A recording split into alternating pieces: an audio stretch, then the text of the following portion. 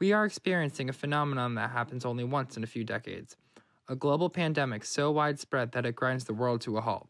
Seeing rising death tolls and infection rates on the news every day is terrifying for many people, and hearing horror stories of overcrowded hospitals and painful deaths only adds to that fear.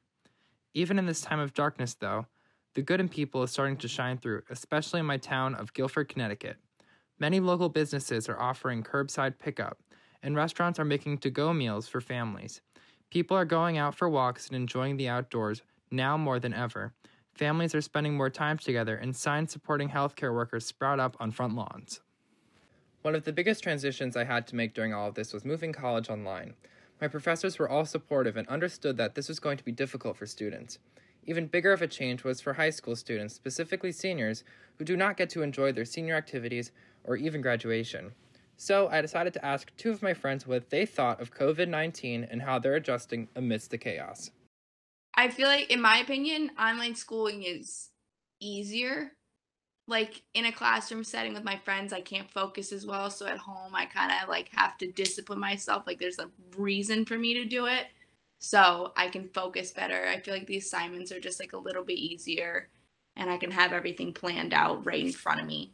I would say that I am a lot less stressed here than I am at school. It's definitely a lot easier than if I were to continue studying like at my school, especially since most of my classes were labs. Usually the town of Guilford's usually like bustling and like there's people everywhere, people walking and hanging out, and like it's kind of like a lively place, and it's kind of died down and it's gotten quieter and less friendly, and people are being cautious, and it's kind of like an apocalypse, like everyone just kind of disappeared. Yeah, I've noticed, especially in my neighborhood, a lot of people are outside more. Like everyone is walking their dog like constantly outside.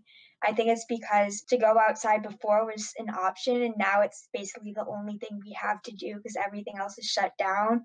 So I definitely think, at least in our town, like people are being more active, like getting outside, like rather than just going out, hanging out at like a restaurant or something.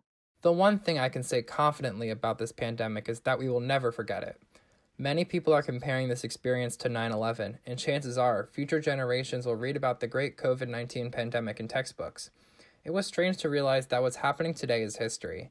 I saw this whole situation as simply an inconvenience, but I thought about how this will most likely never happen again in my life. Everyone will have their own COVID story, whether it be memories made with family in quarantine or experiencing a tragic loss. All I know is that this whole experience will stay with me forever.